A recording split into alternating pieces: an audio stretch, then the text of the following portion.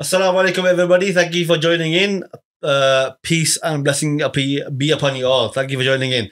Now, in front of me, I have Moulana Atiqur Rahman. He is an imam and he is a community activist.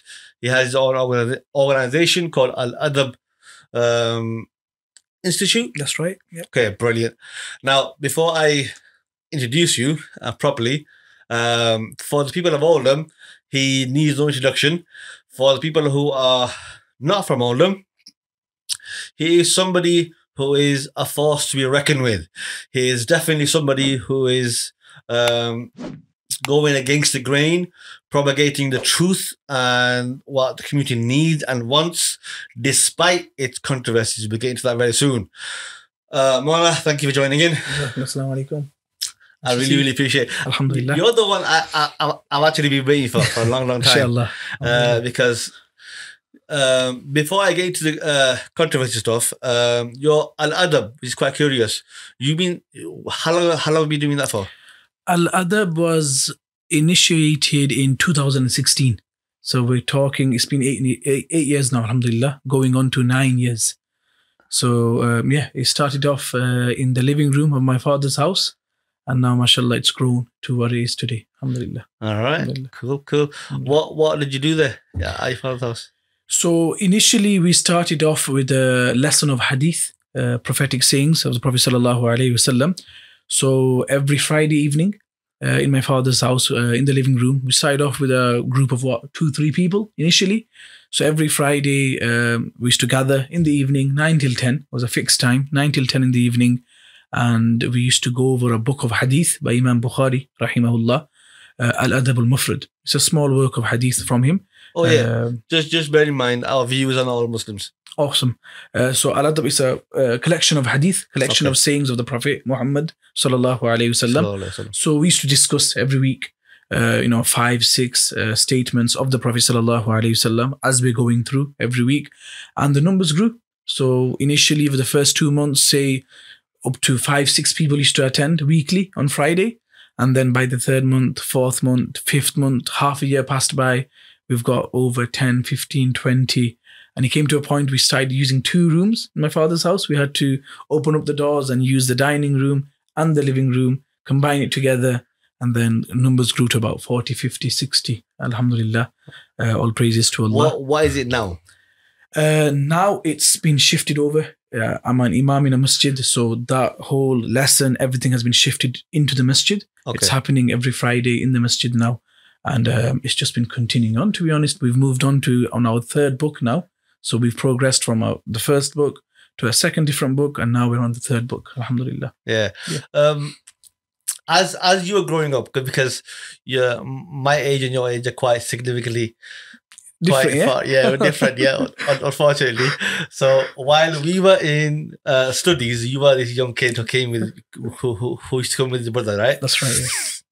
And anyway, that's way back. But as you were growing up, going to high school, and you were being very popular over there for practicing some of the sunnah of the Prophet sallallahu alaihi wasallam, some of the practices of the Prophet sallallahu alaihi wasallam, right? And you also, because you were becoming a hafiz of the Quran, a guy who memorized the Quran, all of it, while also in high school as well, which is a tremendous feat of persistency and motivation as well for a lot of people and inspiration. So you were definitely one of those guys who were to look for as a community leader, somebody who can people be inspired by and look up to. So my question is, when you became an imam at a mosque, we'll not mention the mosque because it's not ethical, really. I wish the best for him. But when you became an imam, you took upon yourself to not be leveraged by it, because there was a lot of taboo thing in it about imams being compromised because they have to listen to the committee members, and the imams nowadays are somewhat lock and key. Not all of them probably, and not to a certain degree, but they are to a certain extent. How did you feel about that? So I think to kind of answer that question, I'll need to step back into how did I actually apply to become an imam. So traditionally, Traditionally, when I say traditionally, I'm talking Oldham. I'm not going to talk beyond Oldham. Obviously, we live in Oldham. So traditionally, obviously, you'd have an imam coming from the subcontinent world, i.e. India, Pakistan, Bangladesh. They'll come through, they'll have qualifications as a scholar, as an alim, as a scholar, as a person who's memorized the Quran, and they'll tick a few boxes and that's it. They've got the job, or they've got the role to be an imam. So with myself, as soon as I graduated from my studies, I wanted to take a very formal route. And by formal, I mean a route that normally you would take with any other job. So I prepared a CV, as you would with any other job. I prepared a CV, I put down my experiences, my education, and up to date. And I presented that as a, on paper, as a digital copy and a handout paper copy. And I actually gave it out to other imams and other scholars within Oldham to say, look, I'm actually looking for an imam at the post, to be an imam, and let me know if there is anything available. So straight away I've taken on a very, very strict formal approach. But what you offer jobs anyway, because you are definitely on a lot of people's radar, right? So I'm sure you were offered positions in masjid, even in your local masjids, who you used to be affiliated by as well. Correct, that's correct. Right? You were offered there. Why didn't you go there? Again, I wanted to go against that norm. That it's not about just jumping into a role just because it's your local mosque, your local masjid, it's your local area. I didn't want that. My point is I want to go in a very formal sort of manner, a professional manner, and I want that dealing to be a very professional dealing. It shouldn't be the case where, I've just gone into a mosque because I know someone or someone knows me or it's my local mosque. I didn't want that. I thought that professionalism will completely just dissolve away. That I wasn't happy with. So I thought, no, rather than doing that, if I was to apply for a job, elsewhere, outside the Islamic setting. That's how you were doing it. That's what you do. You'd present a CV. Most mosques are not like that, though. They're not like that. So that was actually a setback for many. Wow, this is something different. This person's not just asking for a role to be an imam in Oldham. He's giving out a CV. He's giving out his actual CV that this is my credentials. This is what I've done. This is what I've achieved. This is my experience. If you like it, let's talk. So with the mosque that I'm currently at, one of the main members at that time, who's not one of the members anymore, he actually said, okay, we have an interview. So because I've set, from my side, I've set the tone that, look, it's a CV. So I got that same response back that, okay, right, it's a CV, let's have an interview. Yeah. So in the interview, obviously conversation started, and from that moment, I still said, no, this is what I've got to offer. And there was some negotiation. Typically, unfortunately, and I'm going to use that, quite heavily, the word unfortunately here, you'd go into a masjid, a mosque, and again, we're talking about Oldham here, you're told that this is what you're going to do, this is the time we want you, this is what we want from you, full stop. Accept it or not, that's up to you. So I kind of took that away from them. I said, no, this is what I've got to offer. These are the days I've got to offer. These are the salah, the prayer times that I can offer. This is my schedule from my other work. This is what I've got to offer. If you're happy with this, go back, speak to your committee, speak to your members, and then we'll take it from there. So that's exactly what happened. What gave you that sort of power? For lack of a word, I can't really find a word for it. What gave you that sort of motivation to, were you earning elsewhere? In terms of earning, yes, I already had a set up Al-Adab. So you thought you're able to negotiate, have some leverage over them, of course, and negotiate, I think, an understanding where both parties can benefit. That's correct, yeah. Rather than just falling into their traps, and because you're in need of that position, they know and they realize that whatever we tell him to do, he'll take it because he's in need of us. So, but you approached it in a way that you are not in need of them. They were in need of you because of what you can offer, basically. That's right. Yeah. And again, all praise goes to my spiritual mentor. So before graduating as a scholar, coming in back into Oldham, my spiritual mentor, the late Sheikh Yusuf, rahimahullah, may Allah have mercy upon him, he actually gave us this advice. So his advice was that now you're living in such an era that imamat, the role of being an imam, it can't be your bread and butter. You can't go into a situation where now you're offering your entire time, your entire routine, your timetable, everything to one place, and now that salary or that fixed wage of, whatever you're getting. Why not? What's wrong with that?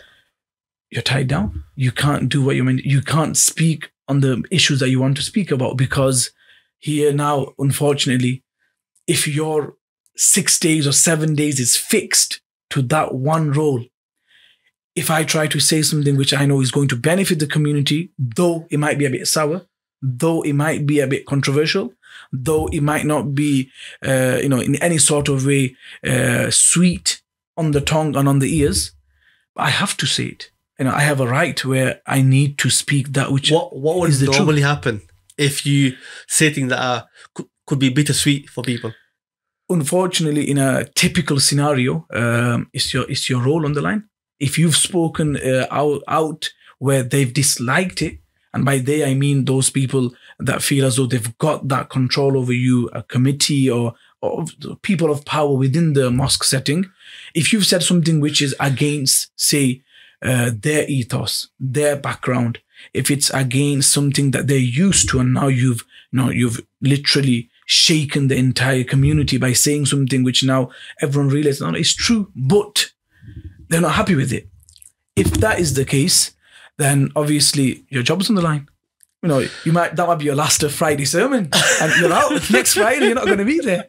Right. You'll be out. Now, do you think this sort of behavior from mosques is a typical behavior, or is it a rare thing? Again, in my limited understanding of It's not limited, mosques, by the way. I would say that it does happen. Unfortunately, it happens more often than it should. Yeah, It happens a lot, but someone has to take the hit. Someone has to speak out. If we allow that to be the case, just to clarify, I'm not saying that these committee members or these people in power of this masjid are blood-sucking people. I mean, they're people with good intentions, of course, right? But the method, because of how they grew up, and they're sort of bringing in a lot of cultural aspects of how they grew up and how they manage things, they tend to hold on to traditional things, let's just say. But that has been a hindrance in the new era, in the modern day era, where alims are not, brought over from India, Pakistan, places, Pakistan, India, and Bangladesh. There's people here, imams here, who are brought up here, cultured here, and they know the language. They're from here, they're born here. They don't seem to be taking on the what is it? What's the word I'm looking for, man? The word I'm looking for is intimidated. That's what it is. They don't feel that they can be intimidated, just the way you felt. You know what I mean? You didn't feel intimidated. But okay, talking about controversials, right? There was a post on Facebook that you wrote down, right, about somebody attempting to bribe you. Tell me about that. This happened. Please, back, give me the details. Yeah, the juicy parts. The juicy parts, yeah. So this we're going back over a year now. So over a year. Sorry, over 1.5 years now. Wow. From it's the end of December 2022 now. So going back 1.5 years, I started finding jobs for young Muslim lads, and specifically Muslim lads that were unfortunately stuck in the licensed restaurant trade. Why is that a problem to have years? So as a Muslim, as many already know, and I'm sure Qatar, the World Cup has really helped with this too, to publicize it and to make people understand. It's quite well known. It is very well known now, isn't it? Which is, for a Muslim, for us to consume, to drink alcohol, to serve alcohol, to sell alcohol, is against our religion. And there is no difference of opinion there. Nothing. There's no difference. Unanimous. It doesn't matter if you're, wherever sex you're from, whatever school of thought you may follow. Unanimous everyone knows all departments, all sects of in the religion of Islam, alcohol. Correct. Prohibited. Is a thing that haram. We don't do. We don't drink. We don't consume. We don't sell. We don't serve. Unfortunately, obviously, let's go back now 50 years, where the initial, Asian, South Asian communities came. They started setting up. Now they've established a few businesses, and one of the business avenues was restaurants. And because obviously then back then, and it's continued, where your consumers are your traditional white British, people that come to eat from these places, food outlets. So to cater for them, innit? To cater for them. Exactly. So obviously, as time, going, talking now 2022, going on to 2023, times have changed. You can actually express and say that, no, we'll give you the best Indian, Bangladeshi, Pakistani cuisines and food, and we can provide that, but with the clause that we're not going to provide alcohol. And, just using Qatar as an example, because it's one of the most, recent things that's happened, just statistics, in terms of how much violence in respect to the previous World Cups that have happened, the shining factor and literally the determining factor was alcohol. That alcohol wasn't allowed within the, stadiums. No Brit was arrested. No Brit was arrested. No Brit was arrested No. in the World Cup. I don't know how many World Cups you could take. And it was a poll where people voted on BBC. That's right. The best World Cup ever was Qatar. 70-something% was voted as Qatar. And that's not, we're not talking from an Islamic aspect. The majority of the factor is that because there was no alcohol. Yeah. They had fun. They enjoyed themselves. If I say that, sober. It wouldn't mean much to say someone that's not a Muslim. But when a non-Muslim, a person who's not affiliated with a religious intent, says that no, because of alcohol, no alcohol, there was goodness. Yeah. That means a lot. That actually means a lot. That speaks for itself, innit? Of course. When non-Muslims who grew up in the culture of drinking alcohol, you know what I mean? For them to say we enjoyed the World Cup because there was no alcohol, that says a lot. And then women, the least percentage of domestic violence took place this year. Because again, why? Because no one's drunk. No one's, drinking alcohol. Obviously here we're not in any sort of way, demanding that a person doesn't drink. That's got nothing to do with us. No. As a Muslim, I have a responsibility though. Yep. If I'm a Muslim, it's my responsibility as a Muslim to remind myself, to remind others around me that Muslim, that look, we can't drink alcohol. And in the same way, we can't serve alcohol. This is a big issue in our communities because unfortunately, we have many restaurant owners who have licensed restaurants, managers, Muslim. The key word here is the Muslim owners. Just to clarify, the reason why we prohibit or Islam prohibits alcohol because it leads towards violence and antisocial behavior and other crimes due to alcohol. So hence why we just derooted from the beginning. Just no the Prophet sallallahu alaihi wasallam, in order to create a more coherent, a more harmonious community. Yeah. Just to put it out there, yeah. Alhamdulillah. And as you mentioned, this is a prophetic statement. Exactly. We know that alcohol, through that, it consists of many evils. Hence, rather than trying to prevent other issues, nip it in the bud. Hence, Islam says, okay, let's prohibit alcohol. And again, as we know through Islamic history, it wasn't from day one. Alcohol was also consumed. Why was consumed? Slowly, until the point came where now, that's it now. Full stop. Allah has said, end of story. That's it. Alcohol, no more from this point on. And we know from the Quranic verses that was the reality. Yeah.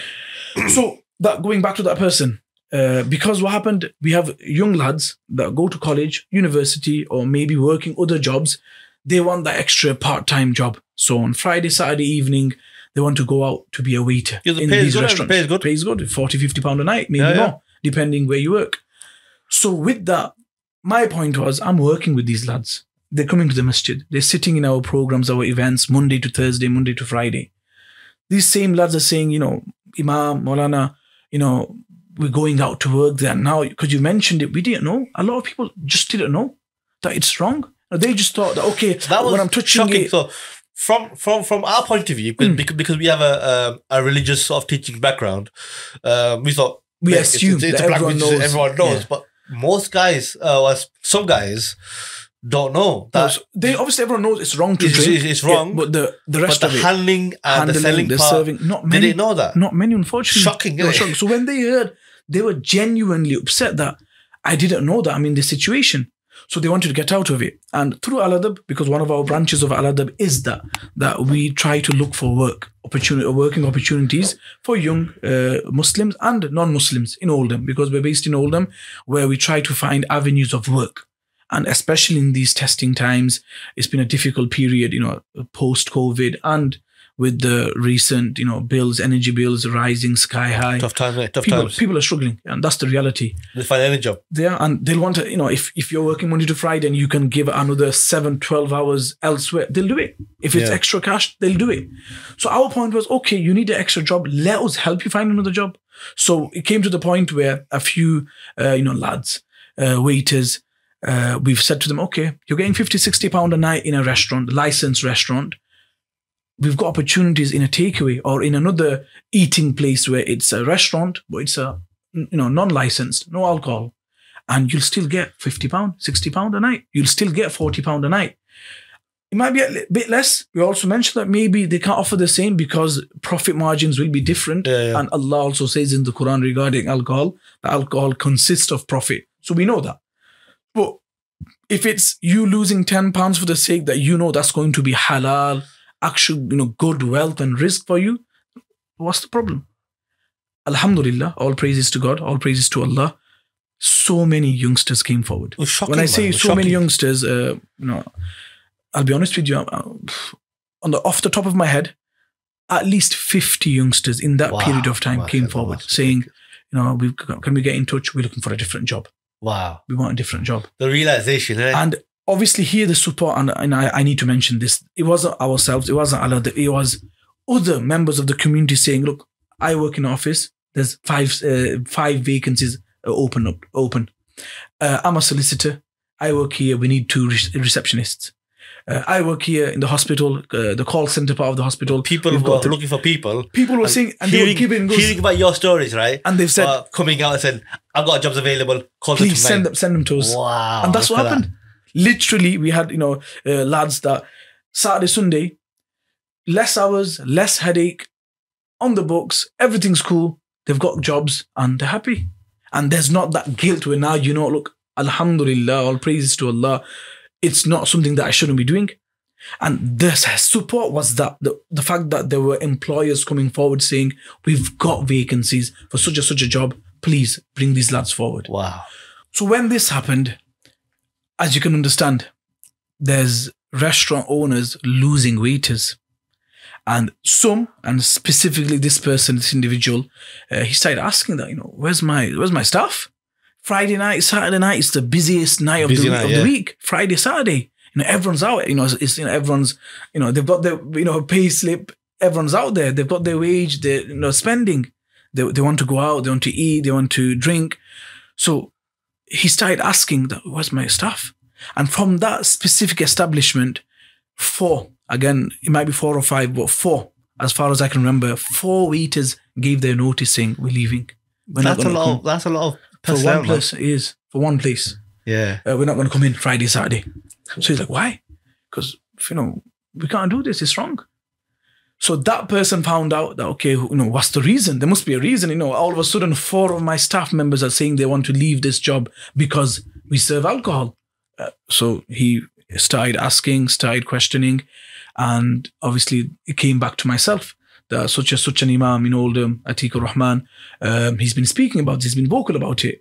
And again, because not a lot of people do speak about this, it was a shock. Why don't they?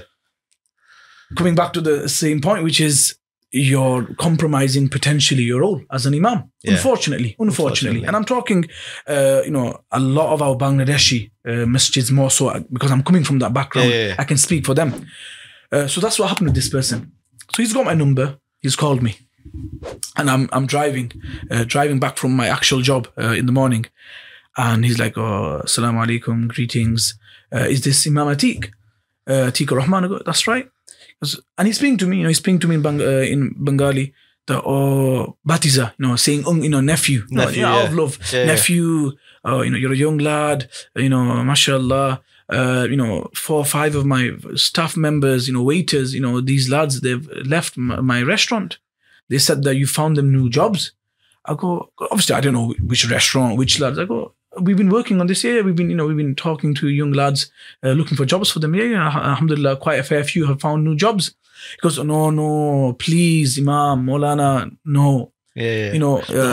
That's my 4. Sweet talk, innit? Yeah, and he's like, you've lost me. I've lost 4 of my waiters. Very typical, innit? They serve. I need them on the Friday, Saturday. And he's like, please, you need to stop doing this. why are you talking about this?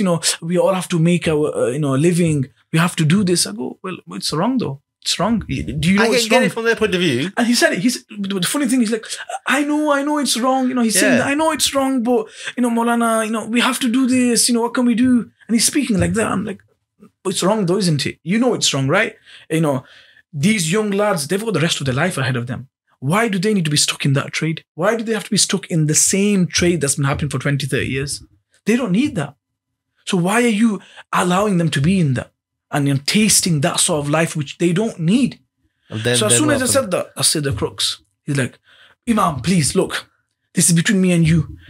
I'm going to offer you £500. I'm going to give you £500. Please, I will give you that money today. Please, just stop it. He was really offering, or was he just one of those? He was actually offering. And I said, I was shocked and very hurt. Shocked and hurt at the same time. Of course. Like, wow. I go, what do you mean? He goes, please, just stop talking about this. And I said it to him on the phone. I go, I am going to mention this now. Because you've said this, why am I mentioning it? Well, today you're offering 500. Imagine you're offering me 5,000. It might have been a different story. But I just to, at the same time, protect myself. I said, no, I'm going to mention it. He goes, oh, don't mention my name. I'm not going to mention your name. I'm not going to mention who you are, what you are. But I'm going to mention this much, that someone from the restaurant trade, a manager and owner of a restaurant, is offering me £500 just so that I don't talk about this anymore. Just so that I stop finding jobs for young Muslim lads. That really offended me. How did the mosque take it? So because it was all online initially. It was on Facebook. It was on social media, and many people started sharing this incident that had happened. Initially, no one said anything. It's nothing for them to say. It's not happened, with someone that they know. It's happening in Oldham. As long as it's not in my backyard, what matters? But it created a stir. On the other hand, and I'm going to say this too, I had other very loyal friends and people that I know in Oldham that said, Moulana, Imam, may Allah preserve you, may Allah protect you. You do what you got to do. We will offer you as a counter offer. We will offer you £1,000 where you carry on doing that work. MashaAllah. So I said, look, even that's not okay for me to accept. I really appreciate that you're saying this, but the reality is the reason why I put it out there is because so that, if this was kept a secret between me and that person, and he offered me 500, that could have backfired. It could have. And not only that, say someone else came and said to me, right, we'll offer you £1,000. We'll offer you 2,000. And I never spoke about it. Then I could have fallen into that trap. I could have just taken it and said, okay, end of story. I've taken it. No one needs to know. Full stop. He won't talk about it. I won't talk about it. But as soon as it happened the first time, I thought, no, I can't let this be. And then people need to know in our communities that this is to what extent a person or people are willing to go to. It was a shock. Just to make you shut up. That's what it was. So that hurt me, really hurt me, because I thought, no. And it was a test for me, as a personal test that, oh Allah, what do I do? If I fall into this, today, that's it. Then all this effort and all this talking about, staying away from haram, from that which Allah said to stay away from, I've failed. I've failed as a scholar. There's one thing. Sit on the pulpit. Mimbar. Pulpit. Thank you. Yeah. Sit on the pulpit and making a sermon, saying a sermon, giving a speech, about lecturing about what you should do, what you shouldn't do. But there's few out there who actually, not a few out there, there's most out there, but it's not uncommon where there's few out there who don't act upon what they're saying. You know what I mean? And that's the unfortunate thing, because they feel that they have to show up front to the community, and they have to show sort of persona as well. How they dress, how they talk and everything else. Obviously, as someone from our background, we can sort of, because we have a lot of experience with these people, sorry, we can tell who are the fakers, you know what I mean, who put on the front and who are genuine. So my question is, what was the thing that the mosque was telling you not to do, or how were they pressurizing you? Because recently there was a massive controversial thing. The whole Oldham came out to support you. Just tell me about that. So here, unfortunately, as is the case in many communities, we're talking the smaller communities within Oldham. Yeah. The problem is, a lot of committees, and again, I need to put that disclaimer out there. When I say a lot of committees, those that we've worked with, that we know of, they don't understand the need of the time. They don't understand that right now we have cases, we're dealing with issues where, I'm dealing with cases where sisters in the community that I work with, they're messaging us, they're calling us saying that I feel suicidal. I don't have no one to go to. I don't have anyone to talk to. I feel like this, I feel like that. We've got lads that have got themselves into really bad habits. They've got no one to speak to, and it's affecting them, affecting their marriage, affecting their job, affecting their family life, affecting everything. They can't go to. When you say bad habits? So, for example, is it drugs related? Drugs related, alcohol related, abuses of drugs, drug selling also. So we've got so many things happening, and they can't speak to someone. In the midst of all that is our responsibility as an imam, a person that on a Friday where majority of the community will be there. By that I mean majority of the menfolk of that community are going to be there on the Friday. That last 15 to 10 minutes just before the Arabic and the Salah starts, that's when everyone's here. That's the time where you need to give the message to the community. They need that weekly message. And obviously, because I'm dealing with these situations, I started speaking about, look, alcohol, drugs, these things are affecting our communities. Alcohol, i.e., selling alcohol. You guys are not understanding, but this is affecting our young lads. The young lads that were waiters, that were just serving alcohol, they've done it for 5-6 years now. On Christmas Eve, on New Year's Eve, not only are they serving alcohol now, they've gone to that stage where now they're drinking alcohol. They're around it. So, if you're around something for that long, you're not just going to serve it. And, you want to see what it tastes like. You want to see what it is. Yeah. And when it went down that route, we're losing people. On top of that, what's the schedule? You're leaving your house 3:30, 4 o'clock. Latest is 4. Yeah. In the afternoon, late afternoon. If you've got kids, your kid just came back from school at 3 o'clock, 3:30. You've probably seen your kid for 10, 15, 20 minutes. And now you're gone off to work. You're going to come back home at 12 o'clock, 1 o'clock, maybe 2 o'clock on a busy night. Your kid is in bed, asleep. You get one day off, maybe a Monday, maybe a Tuesday, maybe a Wednesday. It's always a weekday. It's always a weekday because that's the days that it's not as busy. You're seeing your kid for 12 hours from the whole week. And now that kid is seeing that my father, my uncle, my brother is going to work. He's working in this. Where is he working? That child is losing you. You're not spending time with that child. And as soon as you say that, you're offending people. As soon as you're saying that on the mimbar, on the Friday sermon where, we're not spending time with our children, we're going away, that time, that chunk of time where we're not there for them. We're sleeping, some are just about doing the morning drop-offs. It's obviously when you've got, fathers, uncles, brothers that are not seeing their children, then you need to look at the root causes. Yeah. So it's not just a job. From an Islamic perspective, it's, you're going away, you're involved in that which is not making Allah happy. The crux of it is Allah is not happy with this sort of risk. You're coming back, you're spending on your children with this money, with this wealth, which is haram. There's no other way about it. Yeah. That risk is haram, that wealth is haram. That's a forbidden income. Forbidden income, which Allah has prohibited. So now with that, what do you expect from our communities? What do you expect from these young children? So now when you're mentioning that on a Friday, you can imagine, how many people technically you're offending. You're offending either restaurant owners, you're offending the senior waiters or the senior chefs and the senior tandoori chefs of these places. Yeah. And they're feeling it. But the reality is, at the same time, they can't say to you. No one will challenge you and say, why are you saying that? Imagine I said something wrong, which is, not Islamically is okay. And I all of a sudden said something wrong. There'll be uproar. What's the imam saying? As is the community way. Of course. There'll be an uproar. There would have been. Yeah. But here in front of me, they can't say anything. They can't because they're tied down. Because the point is, he's right. What are we going to say? You're not saying something wrong. You can't stop me and say on that point, you've said something wrong. Yeah. It's not that. It's the fact that you're saying it, but you're offending the community. So my point, and I say this on my Friday sermons, I always put the disclaimer, look, it's not an attack on anyone. I care. I have concern for yourselves, for your children. And your children, we're dealing with your children. We teach your children. They come to our lessons. They sit in the masjid. We do activities for your children. We are seeing what the problem is. We are seeing the fact that lack of fatherhood, the lack of parent supervision, what it's caused in the community. how it's changing your children. You know, buying your child a few presents and, you know, one day going out and thinking that we've done it now, that doesn't solve the problem. No. That doesn't solve anything. And you know, these children, alhamdulillah, you know, all praises to Allah, these children realize now too.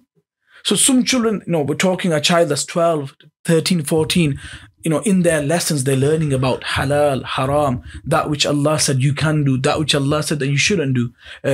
Finding avenues of wealth, giving them career advice. You know, we offer career advice. We say, you know, go, you know, venture, do this, do that, try this, try that. Yeah, explore. And the children, they ask, so, you know, restaurant, alcohol's haram. So, you know, there'll be a hadith, you know, statements of the Prophet sallallahu alaihi wasallam that way, look, it's wrong serving alcohol, you know, selling alcohol, the container to, you know, escort the alcohol, this with alcohol, this, it's wrong. So then that child whose father happens to be a restaurant owner, or that child whose father happens to work in a restaurant, licensed restaurant, they say that means my father's doing wrong. That means that my father or my brother, my uncle, they're doing wrong. The thing is, from the father's point of view, right, they're doing the job as to provide for their family. You know what I mean? It's not a job that they want. It's a job that they know. They can't do any other job. You know what I mean? Okay. Again, see, this is one of the issues that I personally thought would come up, which is, you know, okay, so what do we do then? That's all we know. So the reality is... They've been in the industry for 20 years. Of course, 100% agree. But... You'll still be a chef in another establishment that doesn't sell alcohol. You'll still be a chef in a takeaway that's doing, you know, maybe half the profit, but it's half the headache. You're still getting the same wage. You'll still get that. And at the same time, alhamdulillah, we have also found jobs for such people, such individuals who say, and I've said that I've been working this trade for that many hours. This is my timetable. This is my shift. I want a morning job that, you know, I'll start in the morning, finish, and I'm done. I've got my kids in the evening. I'm with them there with me. We found jobs at Park Cakes. It's a factory setting, making cakes, baking cakes. We found people with them jobs. There's been, you know, vacancies for that. We found that for them. There's been cleaning jobs that are offering the same money that you are getting in that trade. You're getting the same money officially on a normal 9 till 5 timetable, for example, Monday to Friday. You're getting that with the privileges of, you know, your break times. If you've got special prayers that you need to attend and you need to make, everything included. That's amazing. Amazing. And I've said that to so many uncles. But the thing is, those kids who have fathers, uncles, who are in the restaurant business, right? Those kids grew up not having a male figure in the household. They've only had their mother who was doing a lot of things, you know what I mean? Doing more than she can bear, really. With 3 kids, 4 kids, whatever, you know what I mean? Even 2 kids is more than unbearable. And those kids, those boys and girls, not having a male role in the household, what sort of effect that could have for a child? Because we're seeing it. The effect that it's having on the children is, obviously, you've got behavior issues. You've got these children that are going out exploring drugs, exploring alcohol, exploring laughing gas, exploring this, that. They're spending their evenings outside because no one's going to tell you off. Suppose dad's at work till 1. Suppose a 10, 11-year-old, right, did something wrong, right? That was worthy of getting a beat, let's just say. Now, if a mother came, how often does a son of an 11, 12-year-old nowadays, listen to their parents? Mother. They don't. They needed that male, somebody, their father, tell them what they're doing. And obviously, you're not there. If you're not there, what do you expect from that child? Yeah.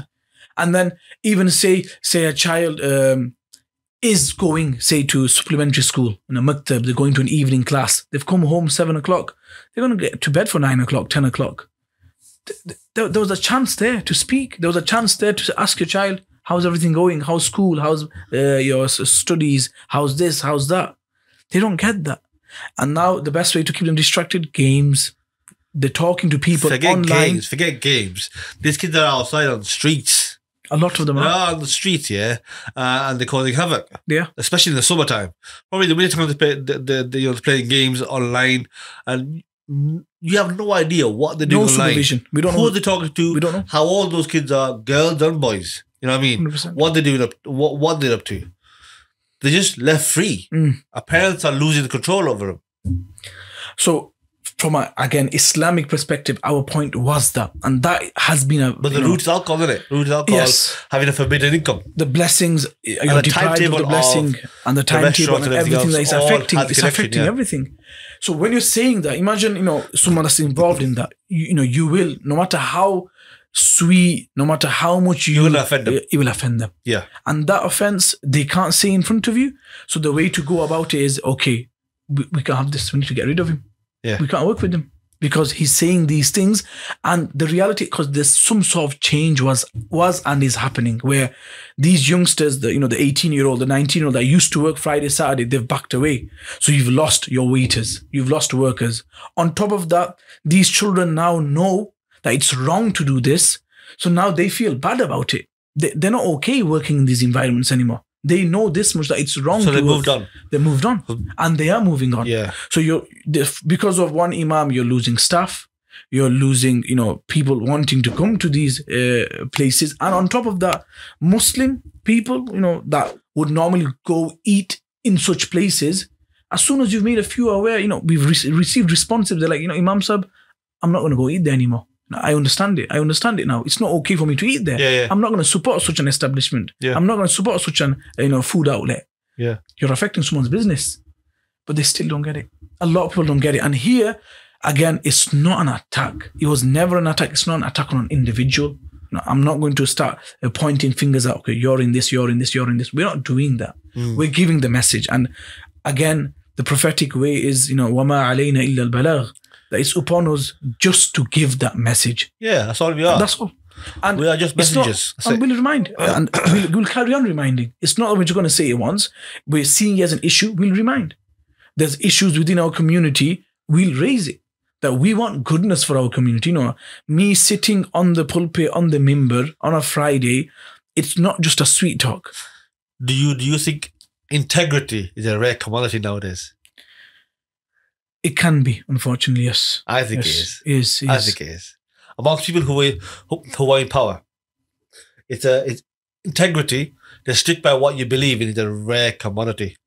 It is, and that's why all of them are losing. That's why majority of communities in Asian communities all over the country are losing out. There's that fear of a backlash, isn't there? They're selling themselves out.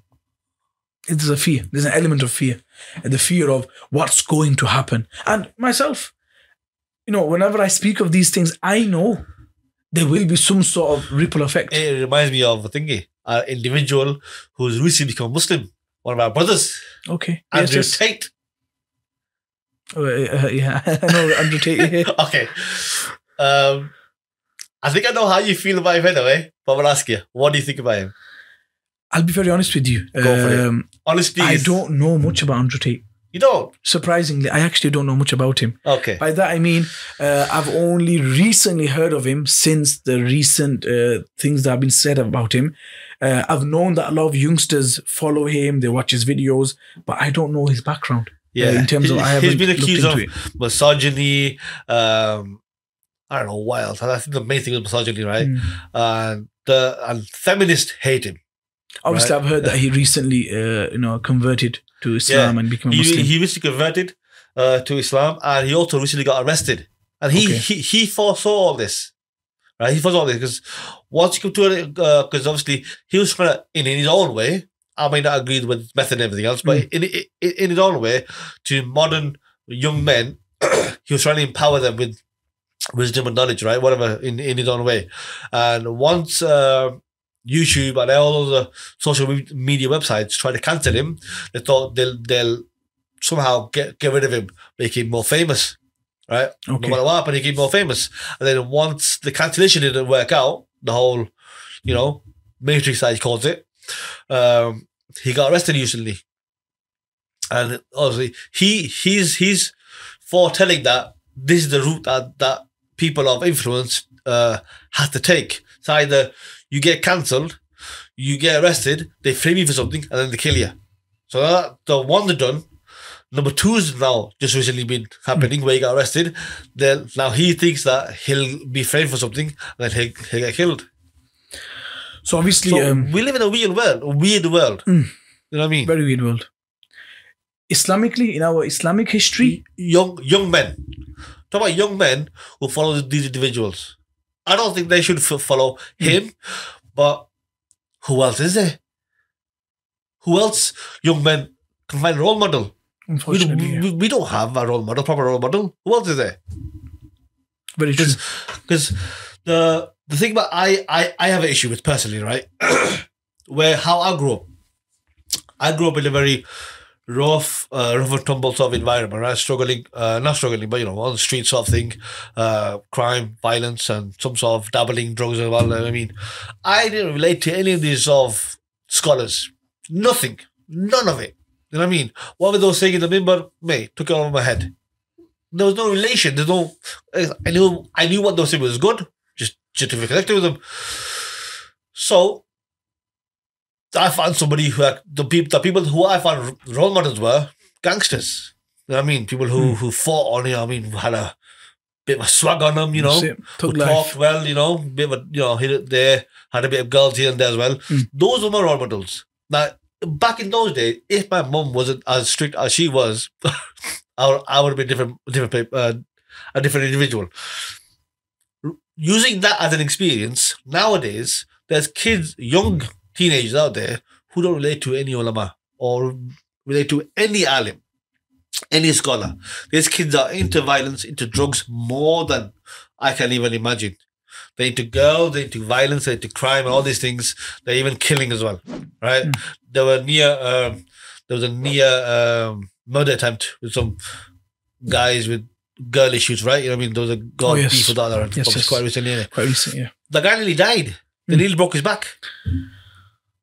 This is what we're going through, right? We could all, please don't be offended by this, yeah? We could all sit in the mosque, yeah, and sit in the warm, in a warm, carpeted in the places, all decorated in a lavish, highly overspent mosque, right? And trying to be all good and well, that you said your bit and that's it. So you feel good. All the guys, all the kids who are coming to the mosque come from good families. So you're not actually fixing anybody. You know what I mean? These are the ones who are already seeking the truth or seeking some sort of peace and tranquility or redemption, whatever it is. Those guys who are on the streets, yeah, causing crime, causing havoc, antisocial behavior, abusing whoever they want to abuse. Who the hell's helping them? The system isn't. No. The government isn't. So and by the way, I suggested an outreach program with an organization a long time back. Yeah, I'm not really sure if I should mention this, but you know who. and I suggested it. They all said it was a good idea. Nobody stepped forward. Nobody stepped forward, man. I went alone. Talking to the guys. Obviously, I look very scholarly, or the guys that they deem. But once they start talking to me and they start sort of knowing who I am, how I speak, and what the experiences are, and seeing through all the bullshit, yeah, you know what I mean? That's all I said. Can't quite stand up. He's one of us type. Yeah. You know what I mean? But who's good after them? So with that, one of the methods that I've tried to adopt is. And again, I start thinking shaking too many baskets here, which is typical mosque. You need to wear a hat, topi, to walk in. So, especially where I work, if a kid walks in without a topi, the first thing they do is, wear a hat. So I've had to publicly make an announcement that leave them alone. It doesn't matter. It doesn't matter if they've got this haircut, that haircut. It doesn't matter if they're not wearing a random kid who walks in the mosque, Let them be. Let him pray. He's coming. And because our sessions, we involve food, snacks, tea, especially through winter. We have tea, snacks, hot cuppers and everything, chocolate, you have activities, everything. You have activities, yeah. We've got lads off the street that are coming in now. And with them, never have we said anything to the, how they dress, if it's okay, if it's not. We've got lads coming in with, with whatever statements they have with t-shirts on. Some lads are coming in with the earrings on, and that would be deemed completely incorrect in a typical mosque setting. Yeah. But we're saying, no, come in. Well, it's okay. You come in for that cup of tea. You don't wear a hat right now. That's not what we want from you. We just want you come. Come in. Come here. If it's tea, brew, yeah? just a brew. That's all we want from you. You don't need to listen to anything, but we just want to see. And because of that, now I'll go through the community that I work in. As soon as I'm walking through, I'm driving through. Imam Sab. They know Imam Sab. Yeah. That's it. They know Imam Sab. Someone, we've had issues where a young lad, he's passed away. He's passed away. He's been stabbed. So he's, because of that, he's passed away. That Friday, we had a program. When I say the masjid, the mosque was ram-packed with lads off the street. Why? We're going to make a special prayer for that young lad that got stabbed and died. And at the same time, we're going to talk. And when they came in, I said, brothers, look, this is what's happened. This is the street life. This is what's happened. Now we need to do something about it. Them same lads, we're talking 2-3 years ago, pre-COVID, something happened. Same lads now, a group of them are like, you know what, we're still going to come. Friday, it's such an established thing, as we've mentioned about Al-Adab and how we do these Friday lessons, because it's grown to that level now.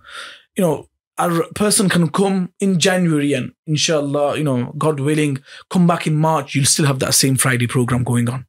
It doesn't matter if you haven't come 1 week, if you've missed 5 weeks, come in, you're going to have that same cup of tea, you're going to have the same service, we're going to give everything to you. Again, there's a problem there for some people. Guess what the problem is? What? He doesn't wear a mosque hat. Oh my God. But these guys, look at the way he's dressed. Look at his attitude. These guys deal with this, deal with that. They don't get it. Forget asking them to wear a mosque. They've come to the mosque. The last place where you expected that kid and that teenager and that lad to come into, he's come in now. If we don't open our arms, hence the drug dealer that's parked up 2 streets away, he said, come, what do you want? Let's go out for a meal. We'll take you out for a meal. We'll do this for you. They're opening their arms. So where do you expect that kid to go? Where do you expect that kid to go? That's the reality. But our problem, as you've mentioned it too, is we're sat there in the mosque. As long as we're here, as long as we've come and we've ticked the box, ticked the box. I feel good. I feel good. End of story. Doesn't matter if everything and everyone around me is being destroyed. I've done my job. And we're not happy with that. And because we're vocal about it, you're a threat now. What's the threat? Oh, he's bringing in youth to the mosque. You're making him look bad. Yeah, because now, how is he allowing that? All our life we've said that make sure you wear a hat when you come to the mosque. We'll deal with that later. We don't need to deal with that right now. Right now, we just want him to come inside. They give food in the mosque. They give tea and snacks and everything and chocolate and samosas and this and that to the lads. Is that really an issue? Yeah, that's the issue. Oh my God! So why are they doing that? So food is it's the way to the man's heart. That's the way you play it. That's the way you do it. It's not a good thing. And that's where you are a problem. And unfortunately, and this, I'm not talking about myself here, mashallah, we've got many established imams around Oldham. When you're established, you become a threat because now the community is on your side. You nearly got cancelled. Yep. Tell me about that. It's these issues. What happened leading up to your cancellation, let's just say? It's Imam is speaking about these issues on the Friday. He is vocal. He's talking about the wrongs of selling alcohol. And at the same time, he's not committed to the role. By that meaning, I am not a dedicated Imam 6 days a week or 7 days a week. That's what they're saying, innit? That's what they're saying. Right. That you're not here 5, 6, 7 days a week. We want you to be here 5, 6. And I've been in this role for 6 years now. I've come in with, as I've mentioned before, I've come in laying out everything on the table. That this is my actual, I've got a job. I'm a teacher by profession. I'm a teacher. I do this, I do that. I've got a job. This is me giving back to the community. Right. This is me doing that to serve the deen, to serve Islam, to serve the community of Oldham. So then what happened? It's, we need someone that can, dedicate full time to us and leave everything else. It doesn't work like that. I'm not going to come here. You're not going to be able to pay me what I need to be paid to look after my family. I've got a family of 3 young children. I've got my wife. I've got my father. I've got my siblings. No, it doesn't work like that. So I'm not going to commit to a full-time 6-day-a-week role where I'm stuck and I'm tied down to one role and one position. I'm sorry. It doesn't work like that. I didn't come in with that. I'm not changing my part of my contract in any sort of way. So that's the problem. I heard when the people have all heard this, there was a massive protest about it. All praise belongs to Allah. It's not in any sort of way anything from our side. It's the position and honor that Allah has given us, and we praise Allah for that honor, and we appreciate it, and we also recognize that this is from Allah. If you're trying to make some sort of change in a community and the community is seeing that change, you're going to get backlash, but you're going to get the support of the community. Yeah. And again, that's a threat. You're a threat, because now if anything happens, as has happened here, it's the community. Me being in my position right now, complete honesty. It's not about me serving a mosque or a committee. It is wholeheartedly to serve a community. Exactly. It's the community that want me to be there. And it's my job there and my responsibility to serve that community. That community have seen some sort of change in the last 5-6 years that I've been with them. Being with them the last 5-6 years, of course, there's been changes. I myself can say that to you, that there has been changes, good changes. We're interacting, we're speaking to the youth, we're trying to do something. As soon as you try to take that away, you're hurting people. And people don't like that. Alhamdulillah, the uproar, people support it, and I am honestly, truly humbled. Because you have a very small audience, but those audience, no, I wouldn't say small. And it's not even large as well, but they're very loyal. Very, very loyal. I was truly humbled. Truly mashallah. humbled. You're someone that the community needs. You know what I mean? Alhamdulillah, I was very truly humbled, and obviously all praises to Allah, and you're not grateful to Allah if not grateful to the people. So I am completely, truly grateful to all those that stood. To the extent, I was meant to get a formal notice on a certain prayer. We had lads coming in specifically from different communities just to attend the mosque to come for that prayer, just so that they can say no. Protest. He's not going to get that, notice. Yeah. To that extent. So what happened? Did you? They had to revoke. They couldn't take it forward. Alhamdulillah, things settled. I think the reality was that the community has a powerful voice. But why stay there then? Okay, very good question. Why? I'm serving. If the community, if the committee wants you gone, and they've expressed that now, right? Clearly, why stay there? For the community. The community mean too much to me. In that whole 2-3 weeks of everything that happened, I was offered. Other institutes, other mosques said, Moulana, Imam, whatever you're doing there, lift it, replicate it in our place. We will give you X, Y, and Z. We will, this is what we'll offer you. Please come over. And this, without exaggeration, about 4 places offered me a role. That come over here, do your work here, and do whatever you're doing. We'll come here. And my reply to everyone was the same, and I'll share that with you. I said to everyone that, you could offer me a job, you could offer me, a better pay, a better this, a better everything, but no one can offer me that love that community have offered me. That is priceless.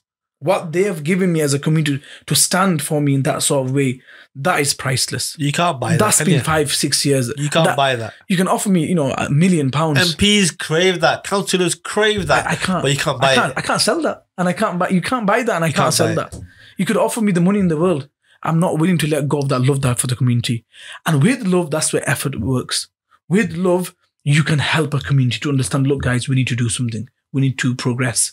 And that's where help, and alhamdulillah, all praises to Allah. That's where progress happens from. You're a man of rare quality. Man of rare quality. May Allah make it reality. I want your opinion, because you have you also have a department in your Al-Adab organization of marriages. That's right. What is it? You perform marriages for people, isn't it? We offer a nikah service, yes. Yeah. A mobile nikah service where we are willing to come to you rather than you coming to us. We will offer the setting to you. Okay. Now, I'm sure there's a lot of stories behind why you should do it. I'm sure you have a lot of backlash behind that as well. I want your opinion in regards to when 2 people, male and female, young women, young enough, young deemed as in the Western culture, say 20, 21, 22, even 23, right? Okay. Male and female, boys and girls, want to get married without the parents' consent or blessing. Would you still allow them to get married? because this department of al-adab nikah, it's merged with my role as an imam also. So I've dealt with scenarios and cases where you'll be surprised, a lot of cases with this sort of situation where groom, bride to be, they want to be together, they want to do it halal, i.e. the Islamic concept. They want to be together. So rather than being a boyfriend and girlfriend, they want to be husband and wife. They want to just lock it in and they want to be husband and wife. Husband and wife, exactly. Islamically, yeah. Islamically. So there, again, the typical reasons that parents show is, they're still studying, or he's not got a good full-time job, or she's not ready, she's too young, even though she's 21, 22. He'll get married to whoever I choose. Or she'll get married to whoever I choose. Yeah, or he's fixed elsewhere, or she's fixed, back home, or, typical sort of scenarios. So there, the crux of it is, and I say this to the young gentleman and the young lady, I'll say to them, right, do you want to be together? Yes. So why have you come? Why have you come to the imam?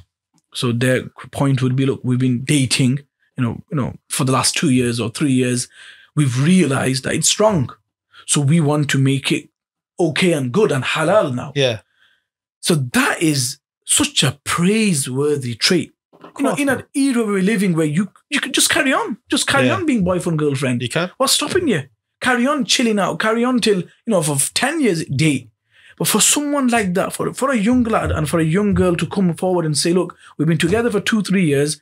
We're not happy in this because we know it's still wrong.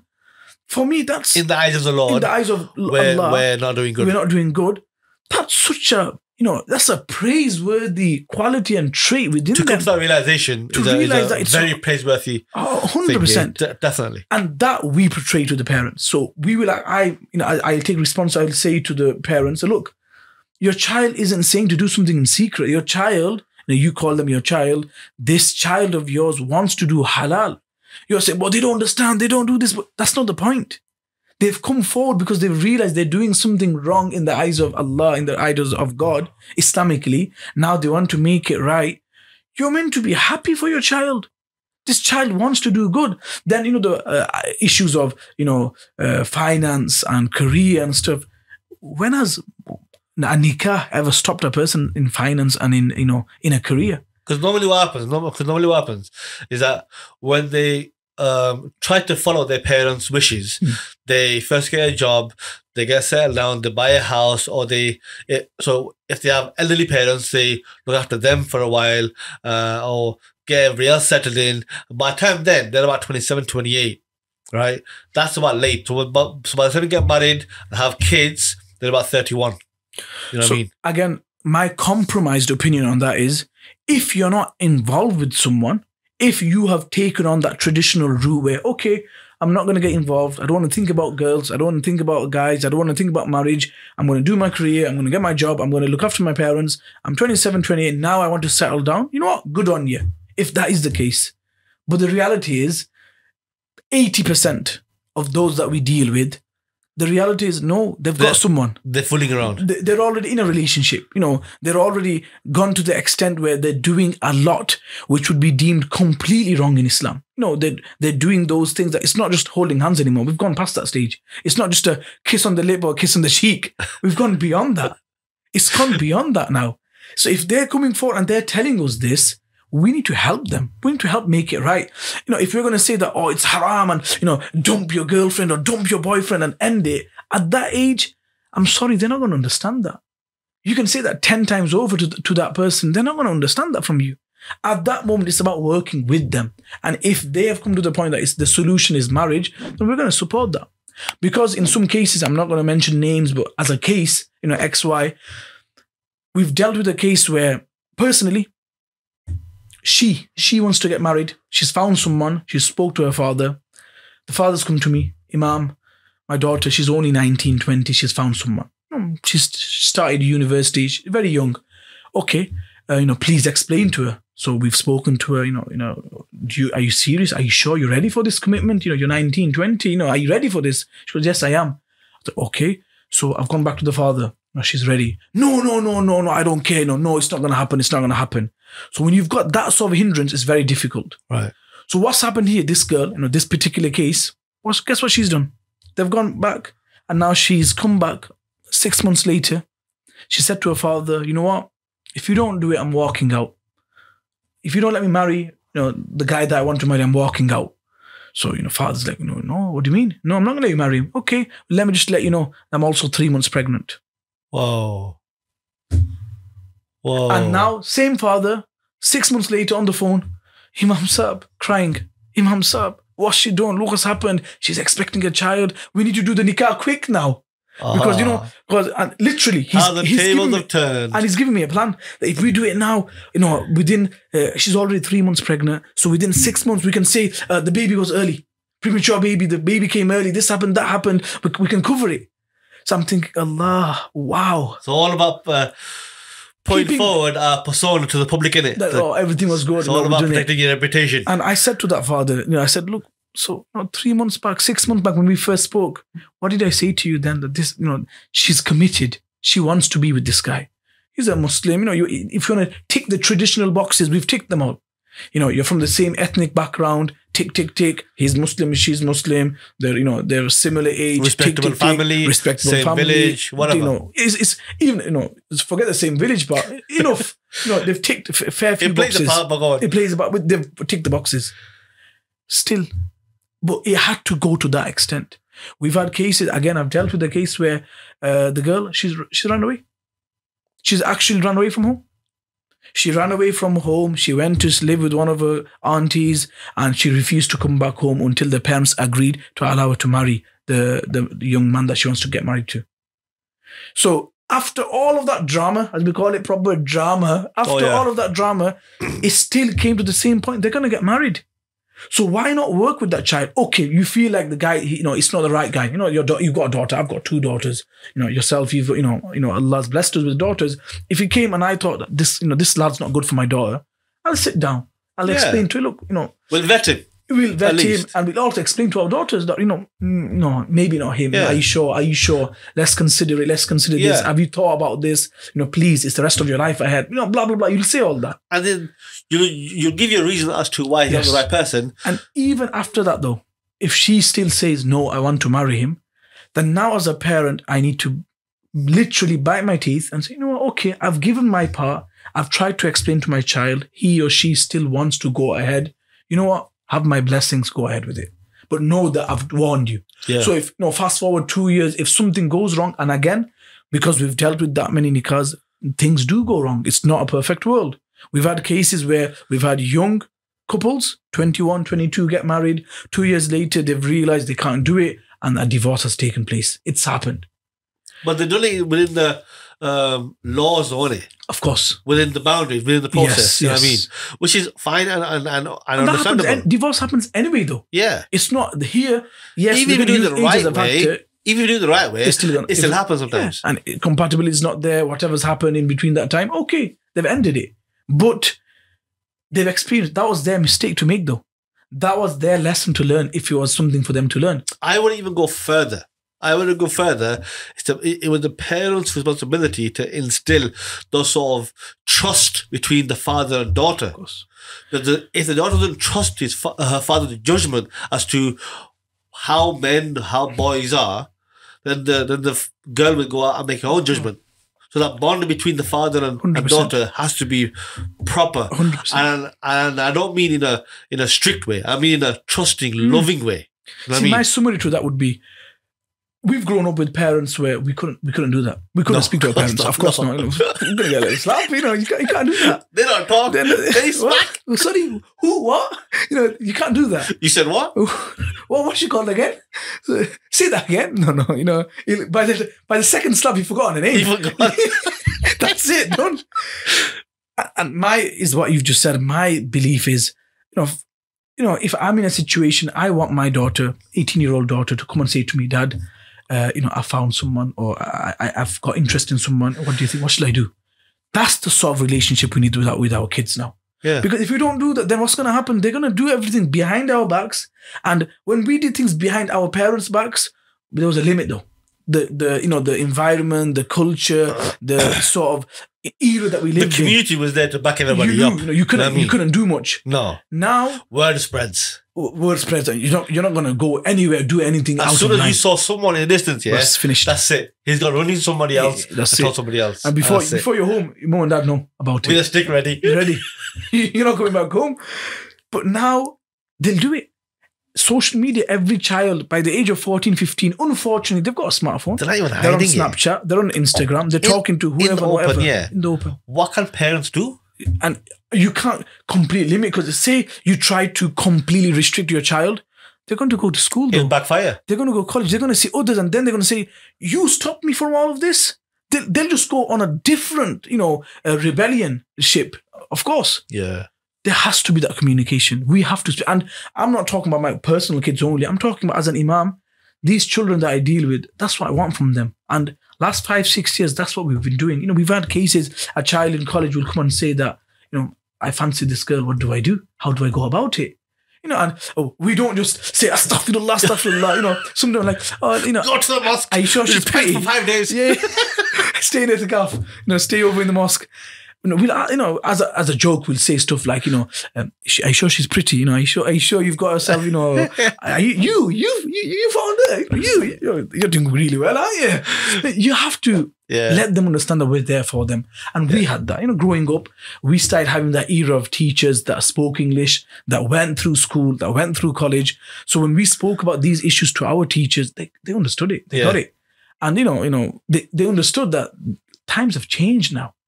That's what we need for our children. That's what we need for our youth. Our youth need to know that they can come to the imam and they can spill their hearts out. It's hard. It's hard, man. It's hard for a teenager, young boy 100%, and girl 100%. to refrain from such temptations. It's hard. And most of them, I'm going to say, just call it out now, most of them fall into that. Yes. And not everybody's strong enough. 100%. You know what I mean? And if they are falling into it, listen, don't abandon them. You know what I mean? Help Guide them. They may learn a lesson afterwards, but don't abandon them. Don't just criticize, judge them, and just call them names, whatever. No. Call them out, put them to the side, talk to them, see what they're actually thinking about. And you know what's the most upsetting thing about this? The youth that we work with, the girls, the guys that we are working with as an imam, it's the very community members, committee members, the very elders that don't like us or don't like what we are doing. We're helping your kids. We're helping your grandkids. It's actually the funny part is, crazy. Those committee members, it's their kids who are involved in this as well. Of course. Their kids, their grandkids.